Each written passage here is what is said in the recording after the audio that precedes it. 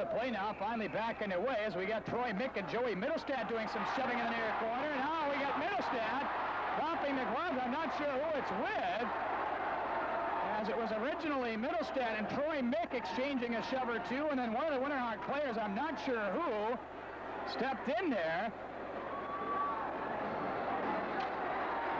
Mittelsteadt throwing most of the punches, as it was Brian Gerrits, I think, for Portland.